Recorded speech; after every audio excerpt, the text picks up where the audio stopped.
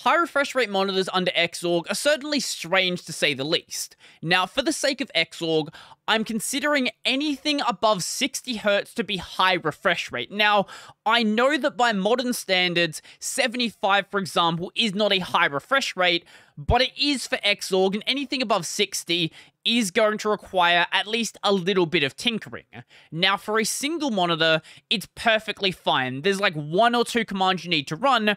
Where you start seeing a little bit of issues is with multi-monitor setups. Now, they do work. Contrary to the mountains of forum posts saying they don't, it's just that a lot of people seem to have absolutely no idea how to do troubleshooting. Now, while there are probably GUI tools that can do what we're going to be doing, I'm going to be doing everything straight through Xrandr just because I know this is going to work. I don't know if Arandr actually has everything available that we actually need to be using. So the first thing you need to do is make sure you actually have Xrandr installed, at least on Arch Linux. That's going to be in the Xorg Xrandr package. Now, on a lot of other distros, it is going to be pre-installed. I believe on Ubuntu it is. I can't guarantee on other things it's going to be. If it's not installed, usually it's in a package called Xorg Xrandr. If it's not in that package, just check what it is for your distro. This is going to be the application that does everything we need. Xrandr is basically a program that lets you configure things like your monitor layout, resolution, the refresh rate, and a bunch of other things, but the only thing we care about today is going to be the refresh rate. Running Xrandr without any arguments is going to list out all of the monitors you currently have attached. Now, it doesn't matter if the monitor is attached or not, Xrandr can go and disable monitors that you don't want to be using. So in this case, my main monitor, the one that actually is the high refresh rate monitor, is the one connected to DisplayPort 0. Make sure you get this name exactly correct, because Xrandr is going to be case sensitive. So it might be something like EDP1 if you're using a laptop and you're using the internal display, or it might be something like HDMI 0 if you're using HDMI instead, or maybe you have DVI, whatever it is you have, get the name. This is what we need. Now, you might notice that some of the refresh rates in here don't line up with the numbers that make sense in your head. So things like 74.97, 99.93, 143.98. These are the actual refresh rates the monitor is going to be running at. But we typically round them up just because it's easier to work with. Things like 164.92, that would be 165 Hz. Now, even though I have these extra monitors plugged in, Xrandr does have the ability to go and disable monitors in Xorg, so it doesn't actually matter. I can still demonstrate this single monitor setup. So if we want to go and select a refresh rate, so right now I'm running at 165, so let's go and drop it down to 144.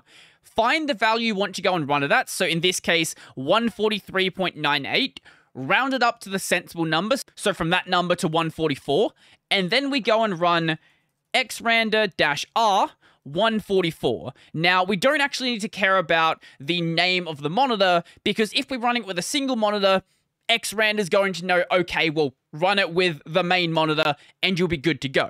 Now, when you run that command, I have no idea if that actually killed my camera. Hopefully it didn't. When you run that command, your screen will go black for a moment. It did actually freeze the recording of my desktop though, so that's why the command didn't seem like it disappeared.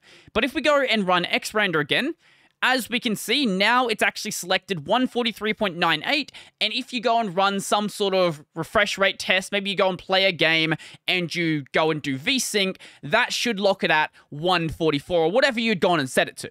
Honestly, a good way to demonstrate it is if you're going from 60 up to 144, or whatever high refresh rate you're going to, go and grab a window, and then move it around, and you'll notice it should be considerably smoother than it otherwise would be. Now, in your case, you know, the video is still running at 30 FPS, so it looks horrible, but you get my point. Go and test it and you'll see what I mean. Now, keep in mind that when you set something through Xrandr, it's only going to be set for the current Xorg session. So if you go and quit Xorg and then restart it, or you go and reboot your system, all of your settings you set through Xrandr are going to be completely gone.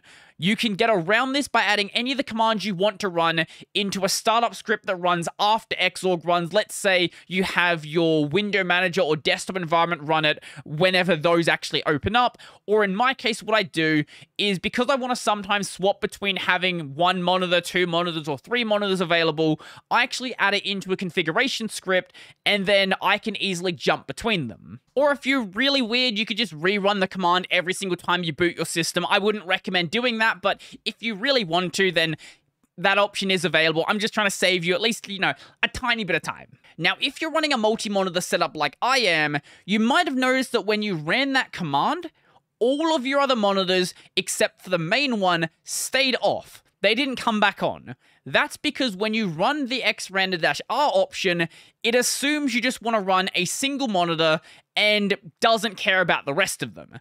That's a problem, but luckily it can be fixed. Now, there may be a way to run this within a single xrandr command, but I've never actually got it to work, so I just run multiple commands and everything works exactly as it should.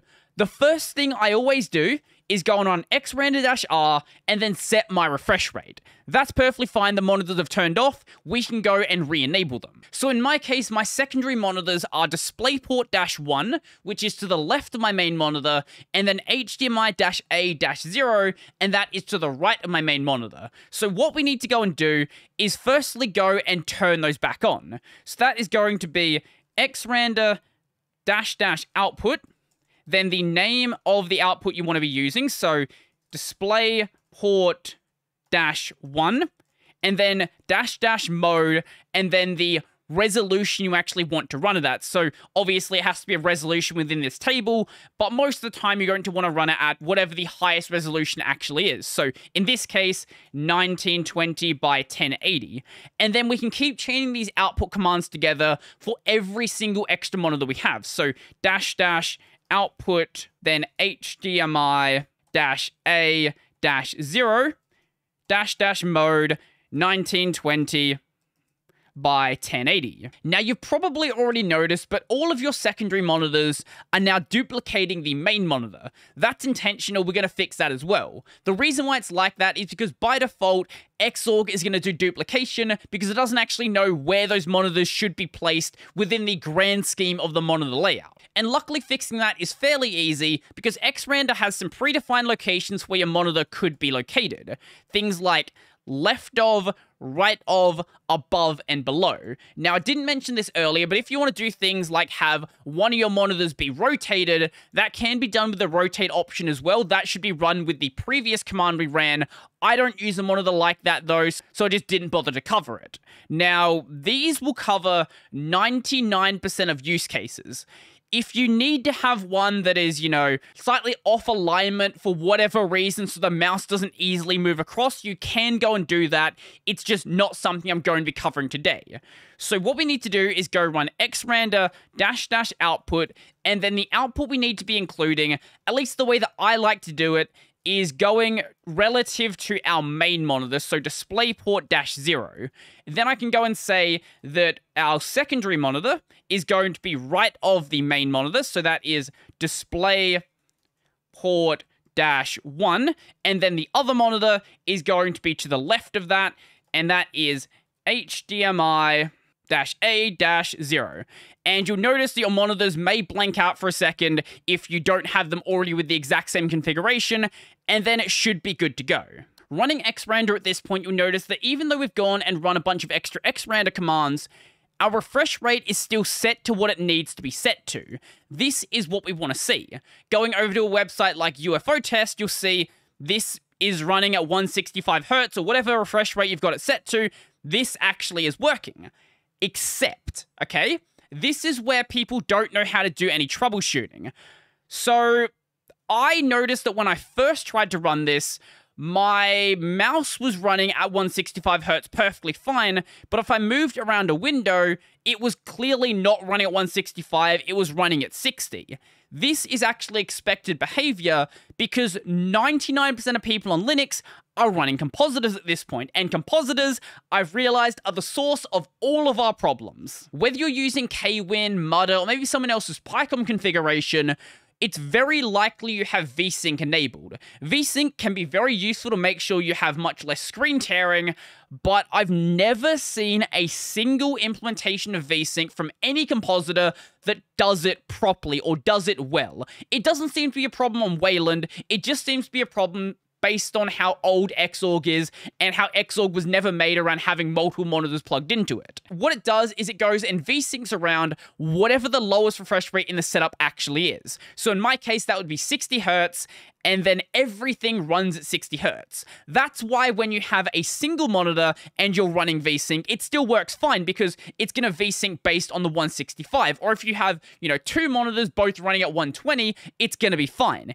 It's mixed refresh rates where it does not work properly, and it's probably never going to be fixed. So first thing you need to do when you're troubleshooting, disable VSync. Better yet, disable the compositor.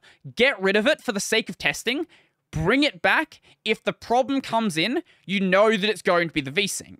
Now, while you're trying to troubleshoot this issue, a lot of the things you may want to use to troubleshoot will not actually be working. So my monitor actually has an FPS counter built into it, which will not actually work because Xorg is going to be trying to run at 165. It's just the compositor which is going to be lowering it down. So the monitor is still thinking it's actually running at that 165 FPS, even though it's definitely not. Xrender is still going to report that you're at whatever you've set it to because Xorg thinks that's what it's set to, so neither of those are going to work. You sort of have to go and test it through games and also test it by your eye. If you've got a 60 Hz monitor in your chain and a 165, seeing that the window movement isn't as smooth as it should be is very, very noticeable. Now, everything I've said today is from the context of being an AMD GPU user. I haven't found any reports online with people actually troubleshooting it properly, getting rid of their compositor, saying that this shouldn't work if you're using NVIDIA. By all accounts, mixed refresh rates should work exactly the same between both of the cards. I'm pretty sure for Intel there wouldn't be any issues as well, but you're probably not, until the Intel GPUs come out, you're probably not running 165 on an Intel chip anyway, but on the ones that actually matter right now, I think it should be fine, but I cannot confirm it. If someone has an NVIDIA card and can test it for me, that would be very, very helpful. Another thing I have not been able to confirm is whether mixed refresh rates will get in the way of things like FreeSync or G-Sync functioning properly. I do have a FreeSync monitor, but I don't have the tools to properly test if FreeSync is actually running. It certainly seems like it's running, but without properly testing it, I cannot really say one way or the other. But ultimately, if you're playing a game, it's better to just be using a single monitor anyway, just so you don't have the extra overhead of driving any of the other screens. For anyone who's curious, this is the script I'm actually using to configure my monitors. Basically, I take in the names of the monitors so I can just go and easily reference them throughout the script. Then I go and set my refresh rate. I'll talk about what this one does in a later video, keep an eye out for that one. And then based on the thing that I actually select, let's say main plus second, I will then go and turn the second monitor on and then set where the monitor should be placed in my layout. Pretty basic stuff, and this basically gets everything I need done. Now, all of this stuff I've been doing with Xrender can be configured within the Xorg configuration file, so it'll be automatically set when you actually launch up Xorg. I don't like to do it like that because I like to have this very easy way to go and configure stuff, and I don't really ever have a way that I want it to be set up by default. Sometimes I want 2 monitors if I'm just like, doing my regular day-to-day stuff. Some days I want to have 3 monitors when I'm recording these videos. So for me, it doesn't make any sense. If you want to go and do that, though, I'll leave a link to the Arch Wiki down below, and you can go and work out the absolute insane configuration format you actually need to go and do this. This is the other reason I have no interest in actually touching this, because what is this? This is ridiculous. That's too many options. Let me just go and set stuff and we'll be good to go. That's why Xrender is great and will save you a bit of time. This has been supported in Xorg for quite a while, and I would like more people to know that you actually can run mixed refresh rates. You don't need to buy a bunch of very expensive monitors. It runs perfectly fine. I don't know what else to say. So if you like this video and you want to support the channel and become one of these amazing people over here, go check out my Patreon, subscribe to Pay, linked in the description down below. I've got a podcast called Tech Over Tea, available basically anywhere. I've got a gaming channel called Brodie Robertson Plays, where I live stream twice a week, upload about 5 or 6 YouTube shorts, and this channel is also available over on Odyssey. That's going to be it for me, and I'm out.